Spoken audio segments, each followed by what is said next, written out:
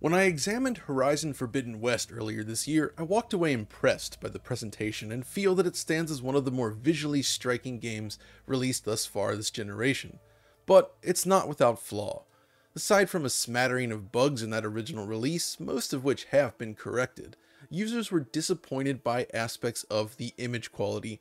Namely, the performance mode delivered soft yet shimmery results that rendered this mode somewhat unusable for many people, while the resolution mode also exhibited a different kind of shimmering, specifically within foliage. With this latest update, however, Guerrilla reckons they've solved the issue entirely. The performance mode boasts vastly improved image quality, and users have already chimed in suggesting that it is indeed the case.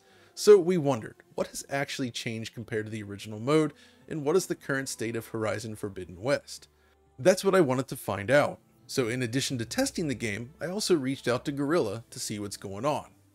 But before we dive into the latest version, I want to briefly mention the prior updates that attempted to improve this situation. In this case, it's version 1.007, which includes a line in the patch notes that says, "Made multiple tweaks to vegetation to improve image quality in the favor performance mode." But what does this really mean? Well, in this case, Guerrilla seemingly tweaked the LOD bias of the bitmaps to reduce distance sharpness in order to eliminate shimmering. But unfortunately, this has minimal impact on final image quality, and this is the reason why most folks were unhappy with the result, which is where the latest patch comes into play. Did they really solve the issue?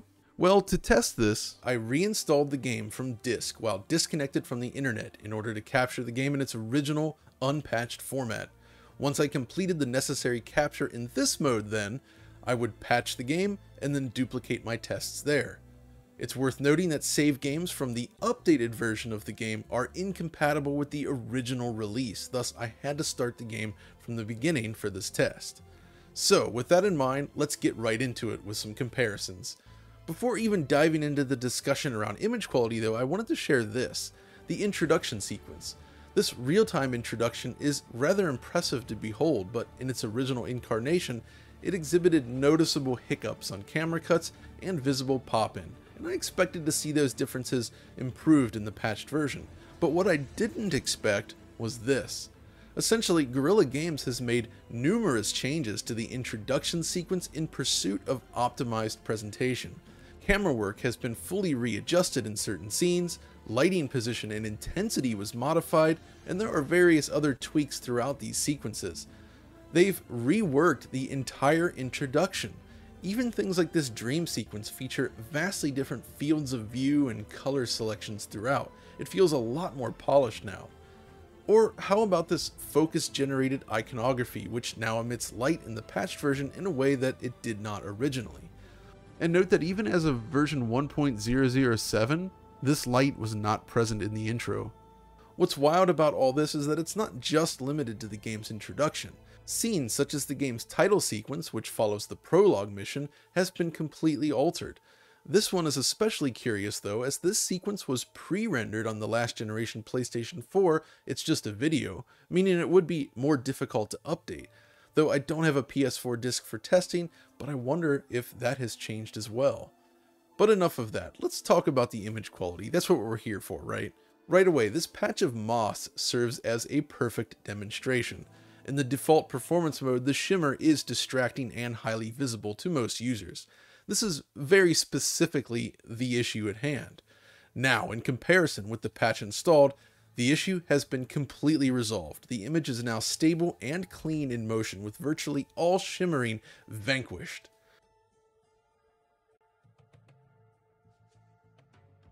So how about another scene? As you can see, once again, the situation is much the same. The crawling noise present in that original version has been eliminated. It's much cleaner in motion. Now if we move to another scene, observe the red mist in the distance. The way in which it's depicted has shifted indeed. The individual particles are no longer visible in that noisy fashion. And if we move a little bit closer to it, it still looks much the same. Yet if we jump to another scene, you can see that in close proximity to the player, the red mist effect remains, suggesting that it's a side effect of the changes perhaps. Which then begs the question. The difference is clear, but what has actually changed? To find out, I spoke with senior principal tech programmer Guillaume de Carpentier over at Guerrilla Games to gain a better understanding. And based on his explanation, this is what I've gathered from it. Fundamentally, in its original form, the game utilizes a checkerboard rendering solution to reach 3200 by 1800 effective pixels, using 50% fewer pixels overall. We've discussed this many times before, but it has some drawbacks. The anti-aliasing pass relies on input frame data to build the final image, and in this original version, only the current and previous raw rendered frames prior to reconstruction are used as this input to assemble the final frame. The update, however, modifies this. It now combines the current raw rendered frame with the previous complete anti-aliased frame. So they're still doing the 2-frame stabilization, but it can now utilize history from prior frames for longer, which is what helps reduce the shimmering while retaining more subpixel detail. And it's not a new technique, as Guillaume stressed, but it does run the risk of introducing ghost frames. The more data from prior frames it is used, the greater chance of this artifact rearing its head. But with this old 2-frame raw approach, it also meant a lot more visible shimmering. It's basically a trade-off. So the benefit here is that the game could run the post-processing effects prior to the anti-aliasing pass, since they were working exclusively from the raw frames prior to reconstruction, and that has not changed with this patch. And because of that, the team needed to work to improve their anti-aliasing resolve to avoid the unwanted artifacts such as ghosting. So to do this then, they improved the processing of motion vectors, developed ways to better reject out-of-date history while reprojecting actual subpixel thin geometry more confidently and accurately over longer periods of time.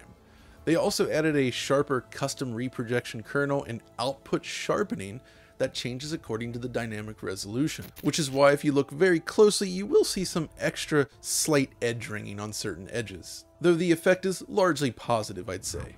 And on top of that, they're still using their checkerboard compatible version of FXAA.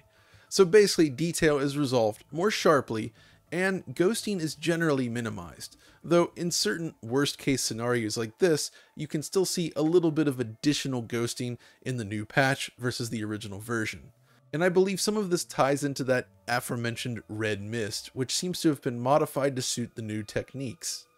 Beyond this though, the team has apparently spent a lot of time further optimizing the game post-release, giving them more headroom for improved image resolve while also keeping the dynamic resolution system from dropping as often as before. So that's essentially what's changed with this update and why it required a lot of additional development time. By reconstructing the image with additional frames of data over a longer period of time, there's just more information to work with when it comes to producing the final output. But solving for issues and artifacts took some time. I think it's pretty clear by now, from the comparison shots, that this approach has largely been a success, and image quality is transformed when utilizing the game's performance mode. The instability and shimmering has been completely eliminated, I'd say. But what about the game's resolution mode, which targets native 4K? These changes do still apply after all, so how does it fare? Well, personally, this one was a little bit tricky, because I kind of have a preference for that original ultra pin sharp presentation. But at the same time, there's no denying that the new solution solves many of the shimmering issues people reported initially. So for most folks, I do think the update is an across-the-board improvement. In general, I was impressed with the stability of the performance and elimination of rendering issues that had existed in prior versions of the game. It's really nice looking now. And they're not even finished, as according to another blog on the game, they will be adding VRR support in the future, as well as a 40Hz mode, which is something we've been requesting for a long time now. But this exercise also highlighted some other changes that were interesting for me to see. Specifically, I was intrigued by how different certain areas can look with the patch installed. Take this view, for instance. The original unpatched game fails to draw many distant structures. These will pop in when you get closer, but from a distance it looks a little bit strange, especially when you can see smoke billowing from a chimney that doesn't exist. With the patch installed, as you can see, the vista is restored.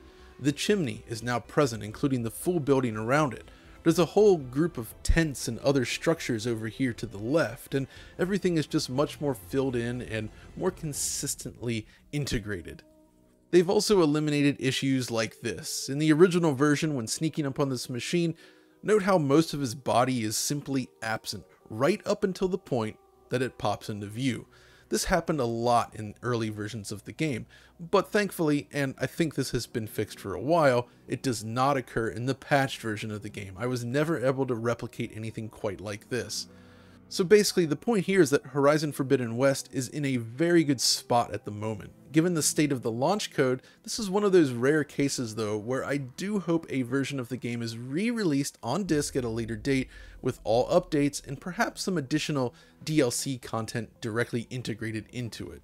I do feel that Guerrilla deserves some serious credit here for addressing user complaints such as this. The original performance mode was technically usable, of course, but it was clear that most players were genuinely unhappy with the resulting image quality. They could have left it alone, but took the extra time to instead work out a new solution that dramatically improves things. Comparatively, we've seen no such improvements in games such as Elden Ring, which, while amazing as a game, fails in terms of its technical execution with unstable performance and incorrect frame pacing on certain machines. So when we do see massive improvements like this, I think it's worth taking note. Yes, it's a shame that it launched with issues in the first place, but it has been corrected, and hopefully this directly influences their next game in terms of image quality targets. I think this also serves as an excellent demonstration of how image treatment matters more than the raw pixel count. The game targets the same 3200 by 1800 both in its original form and its current iteration, using checkerboard rendering of course. Yet the changes have such a dramatic impact on overall quality while still dealing with the same number of raw pixels. It's not just about pixel count any longer. So my takeaway then, in the original video I recommended users stick to the resolution mode due to the impressive level of clarity, but also as a result of the subpar image quality when using performance mode. Now the current build does lose some of that sharpness in resolution mode, but sees huge gains in terms of performance mode quality and temporal stability in both modes. As a result, I have to shift my recommendation over to the performance mode. This is now the best way to play the game. Of course, we'll see how things change when the 40Hz mode arrives. But that's going to do it for this little video. Hopefully you found it useful, and if you did, be sure to let us know. Like, subscribe, follow us on Twitter, all that good stuff, and we'll see you next time.